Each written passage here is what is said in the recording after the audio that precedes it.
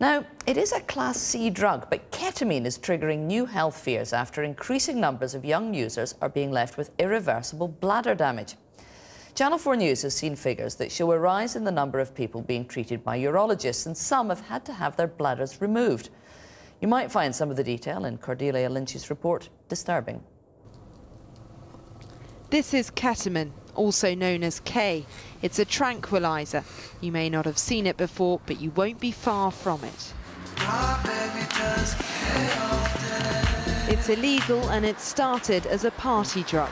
It's about half the price of cocaine, it's popular and it's on the rise. But so too are the number of young bodies being irreversibly changed by it. It was tearing my bladder to shreds. I was weeing out blood, bits of jelly, but I still carried on. The authorities are struggling to contain it. It's massive. I'd say it's more sociable now than going down the pub and having a pint. And surgeons are dealing with the severe side effects on users' bladders. I've taken 3 bladders out since Christmas. We've come to Bristol, which is now on the front line of tackling the drug. It's been described as the drug of choice for this generation, and its rapid rise in popularity has seen it spread to cities and towns around the country, including here in Bristol. It started largely as a party drug, but it's become a daily habit for some, and only in the past few years has its devastating effects been realised. This young woman is 21. She's just had her bladder removed, replaced with part of her bowel. Many in her position end up with a catheter for life. She doesn't want to be identified because she's trying to get back into work. She started taking ketamine at raves. I do anything between about 10 and 15 grams a night. And why did you like it? How did it make you feel? The best way of describing it is it makes you feel wonky, drunk, but the effect is instant. After 4 years of what are known as K cramps, she needed major surgery. I was in severe pain. I couldn't work, I couldn't walk. I was cramped over, running to the toilet every 5 minutes. And when I realised that having my bladder removed was the only option, it was devastating.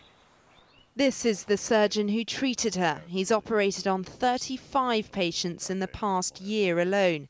Just explain exactly what ketamine does to the bladder.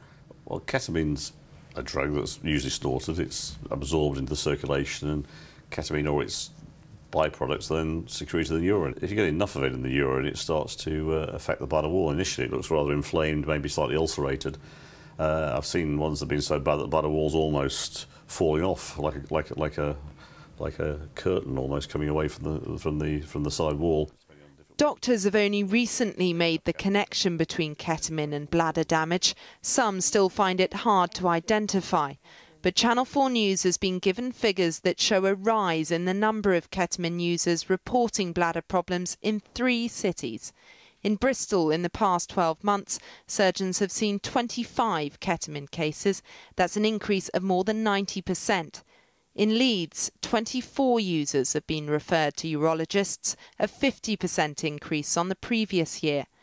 And in London, 75% of those who make it to the club drug clinic show symptoms of bladder problems.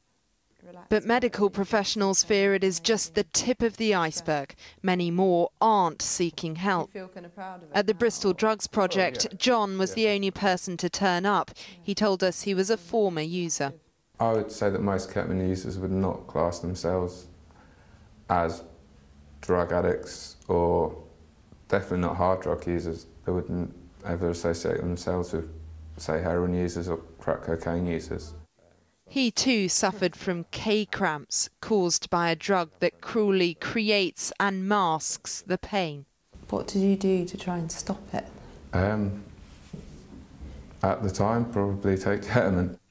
The drug isn't physically addictive, but ketamine communities have emerged. It just becomes such a social thing it's taken over, basically.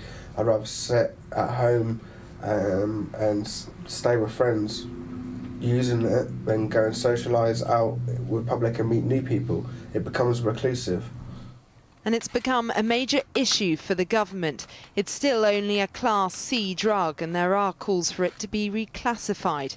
A group of independent experts is due to advise the Home Office on ketamine by the end of the year. It's hoped the review will reveal just how rife and risky the drug is. But surgeons already believe we are only just beginning to see what it's capable of.